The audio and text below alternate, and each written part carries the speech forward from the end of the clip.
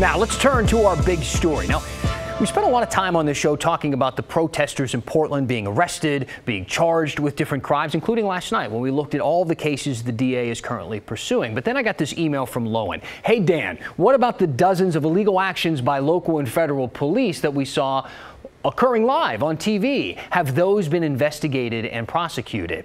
Well, we do know that the city's independent police review agency and PPB's internal affairs, they are investigating a total of 125 cases of misconduct by Portland police officers at the protest. But those are kind of like HR investigations. Those are not criminal investigations. However, today, a Portland police officer was charged for what you see here for his actions during a protest last summer.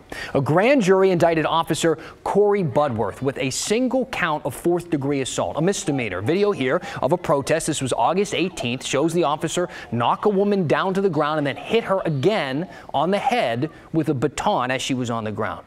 The woman, later identified as an independent journalist, sued the city of Portland in federal court. The city settled that case for $50,000. Now, I want to bring in Kyle Boshi. When I first read about this story, I was thinking to myself, is this the very first time that an officer has been charged for something that happened during these protests? But that's not the case, is it? Right. There have actually been two officers now facing charges in connection to these protests. Back in October, a grand jury indicted an officer recently retired for misconduct and other charges. He's accused of using a van to hit a suspect who was involved in a vandalism of a local business. That case is still pending. All right, so we saw the video. We've heard the accusations. We know what the independent journalist is saying. But what are we hearing from the police side of things? What's the union saying? So the union is pushing back strong. They issued a lengthy statement today, basically saying the officer did nothing wrong. They also think this is really political.